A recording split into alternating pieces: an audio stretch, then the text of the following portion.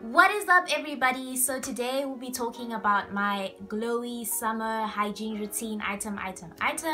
Why? Because one, it's quarter to summer, and two, not to sound deep, but then growing up I actually didn't have like the whole hygiene education talk item. So like it was just like wash your ass, but then not like behind your ears, cleaning your belly button, exfoliate, don't put soap in your coochie. I just felt like this was a very fun and necessary video to film, and I hate long intros, so let's go. Exfoliating gloves, who never heard of her? Body brush, who never heard of her? Like, I know on Instagram, those who follow me on Instagram know I used to swear by exfoliating gloves, but then since I met this girl, guys, like, ooh, child, ooh. She's an icon, she's a legend, and she is the moment. Now come on now. This is the Body Shop body polisher item. So it's basically like a long exfoliating rag thing, and this is life, guys. Like, it gives you a good scrub, it leaves you clean as hell.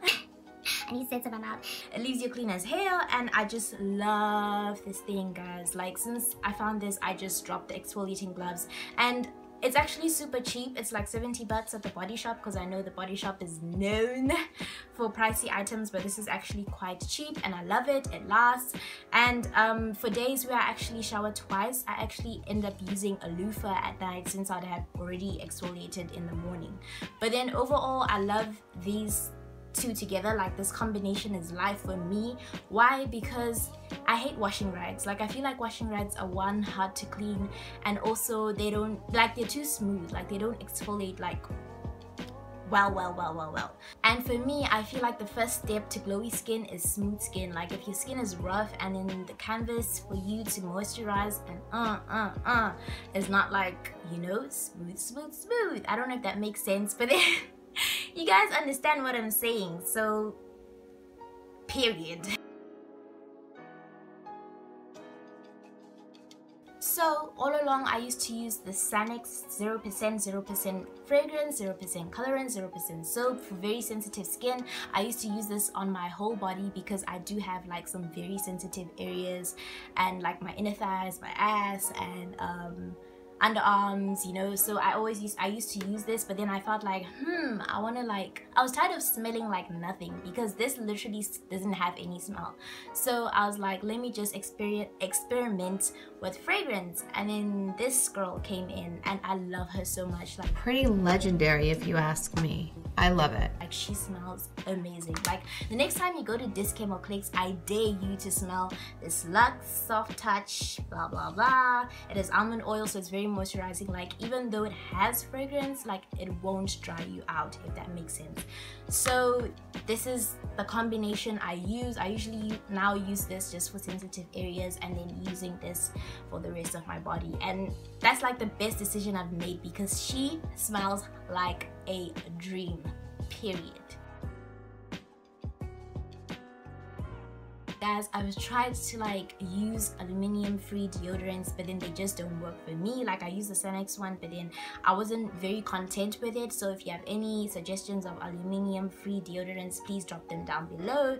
But for now, I'm using the Sanex Dermo Sensitive, and it smells like freshness, it smells good, and I would recommend you get an anti-perspirant, because it's gonna be summer, you'll be sweating, and just if it's just deodorant, it just like, what can I say, it just removes the odor, but it doesn't stop you from sweating, unlike an antiperspirant which actually stops you from sweating. So I love this girl, and yeah, that's about it on deodorants. And then moving on to like the best parts, like the part which I'm sure people have been waiting for, the glowing parts. This is what I use to moisturize. I use Epimex because, one, it's hypoallergenic for everyone who has sensitive skin, and I hear it's actually recommended for people with eczema and stuff like that. So it's very moisturizing, and I used to use this on my face too, but it's actually comedogenic, so I suggest you use it from like your neck going down. It's also fragrance and colorant free, and I love it so much. It's so thick, and my skin loves thick butters, especially like in summer when I'm trying to glow.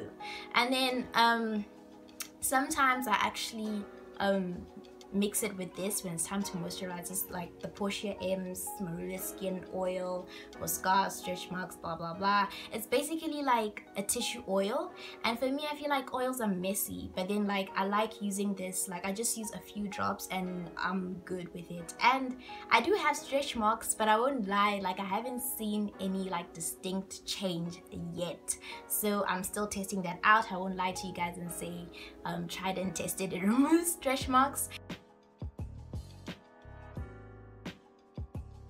And then I know I said like the whole moisturizing part was probably my favorite part, but then my favorite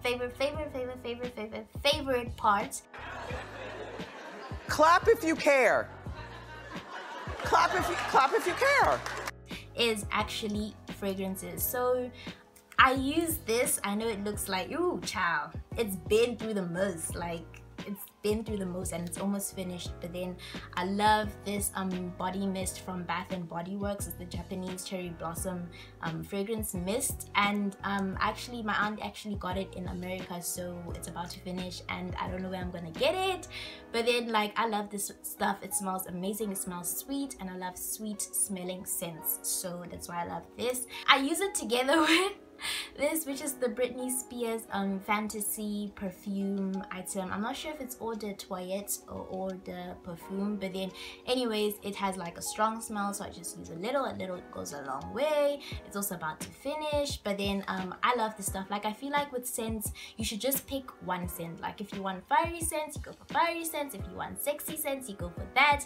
If you want ow, I literally just scratched myself. If you want sweet scents, then you like just stick to that like right from the beginning. So like for me, this and this actually all have the same kind of scent, so that I'm not like confusing myself. So it just goes all together and it just smells amazing. So yeah, that's about it for my hygiene routine. Like it's not very complicated, that's just about it. If you want me to make like a whole video on hygiene tips, I'll make that separately, but then like for now all I'll say is like don't be afraid to ask people, like especially the people you love, the people closest to you. Like ask them about your hygiene, like if they feel like you're doing everything right, because you know sometimes people will be scared to offend you and stuff like that. But then how will you know without like getting offended? What? English? How would you know?